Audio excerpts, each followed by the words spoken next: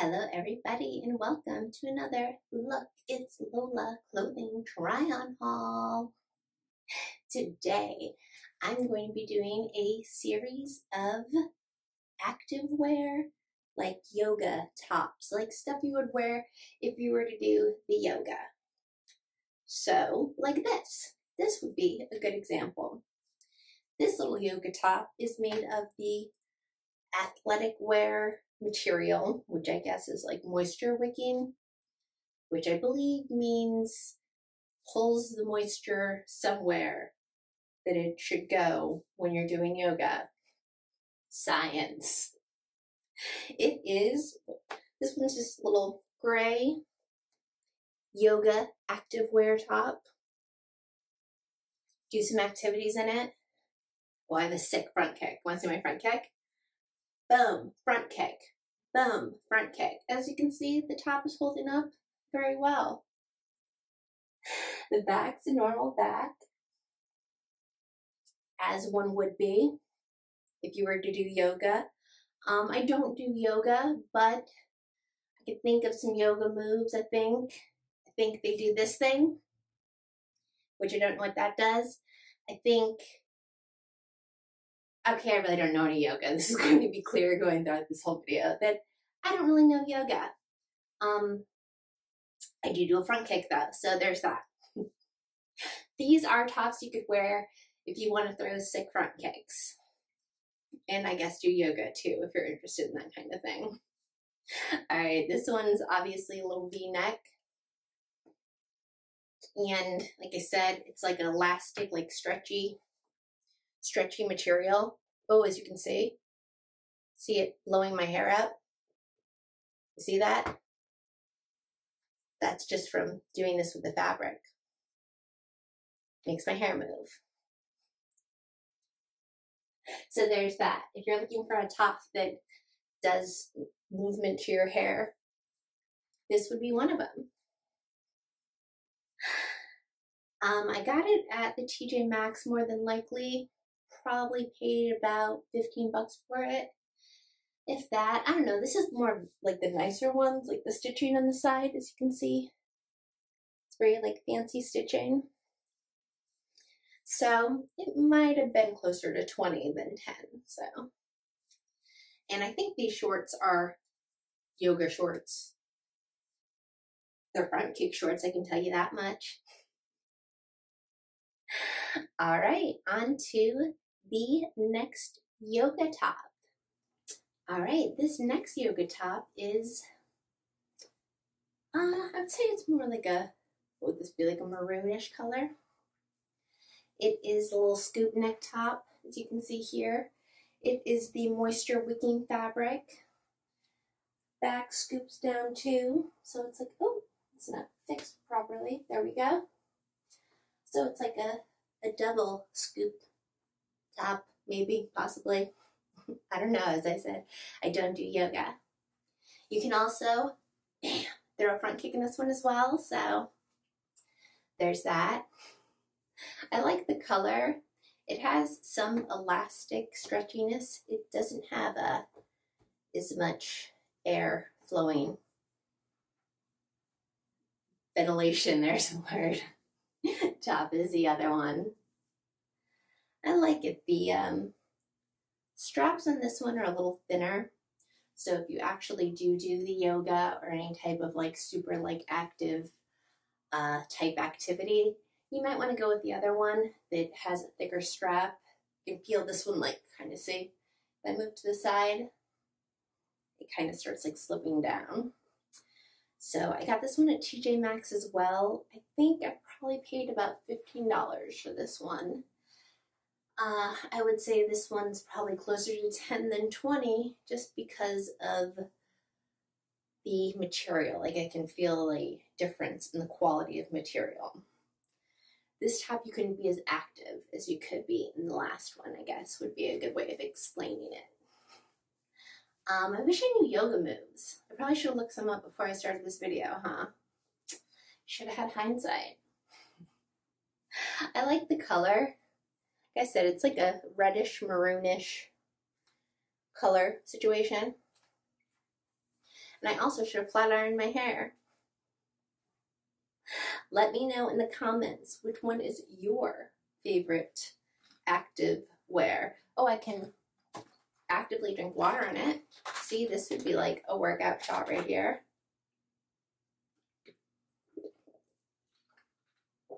Stay hydrated, super important. 2024, the year of hydration. All right. Let's see. You could probably do some jogging in this top, some cycling. Dog walking. I do a lot of dog walking personally, and a lot of front kick throwing. You could probably do a crane kick in it. I think this is a crane kick. I'm not sure. I watch a lot of MMA. I should probably know what a crane kick is. I don't think I've ever seen someone successfully execute a crane kick though in an MMA fight, so there's that. Oh, my boy Sean Strickland lost, you guys. I'm very sad. He won. Technically he won. In the next top, the next activewear top, I will explain to you why Sean Strickland actually won that fight. So get ready for it. Some MMA commentary while trying on yoga tops. All right, one more spin move before I completely explain why Sean Strickland won that fight.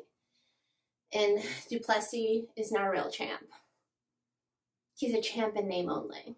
All right, next top and next MMA breakdown commentary. Doing two things on this channel, trying on clothes and explaining to you MMA. Enjoy it. Next up. All right, this next one I got at Forever 21. I think this technically probably would be more of a sports bra, as you can see. With the adjustable straps, it's, oh, it actually crosses in the back, if you can see that. Then a activewear top, but still nonetheless, you could do exercise and active type things in a top like this. Got it for Forever 21, so I paid like $10 for it. It's cute though. It's got like a longer bottom up underneath the bra type situation. And like I said, the straps are adjustable. Probably going this way. You can throw a front kick in it, so there's that. You can do active type things in it. All right, so on to my Strickland commentary. So he totally won that fight. If you look at the active headshots as well as body shots, he had Duplessis beat in all of those categories. And I'm from the old school where to take the belt from the champion, you have to take the belt from the champion. Like you have to clearly have won that fight. And I don't think Duplessis clearly won that fight. So I was bummed when he lost. Again, me and Dana White agrees with me that Sean Strickland won that fight. And if you look at during the fight, after the fight, he had a little cut above his eye. But that cut did not come from an active shot that Duplessis landed. That actually came from a headbutt on a break. I think in the second or third round. So the damage that he took really wasn't technically legal damage that should have been counted. But I don't know. I'm bummed. I don't think they're going to run it back anytime soon. And let Sean, I think they already said that they're not going to run it back and let him try to get the belt back, which is a bummer. And to be honest with you, I don't know how big of a fan the UFC is going to be of putting him in the contention to get that belt back, because he was a little bit of an issue on the mic, but everybody loved him. I honestly didn't know how much I loved him until he became champion. He was the champion that we needed. He's like, in my mind, right up there with like Conor McGregor, with like the level of like fandom for him. Like Nate Diaz, actually, in all actuality, Conor McGregor, Nate Diaz, Strickland, but Strickland might be above Diaz now. I don't know. I love Nate Diaz. I'm a Nate Diaz fan till the death of me, but I'm a huge Strickland fan as well. So it was a bummer to see him lose. I was legit sad like all week. And here I am now making this try-on haul video, explaining the ins and outs of MMA to you guys. I bet you're not even listening to this. If you are, you're welcome. Name of Michael Bisping's MMA podcast. Check it out. All right, guys. Well, if you could do me a favor, like, subscribe, hit that bell notification, give me a thumbs up.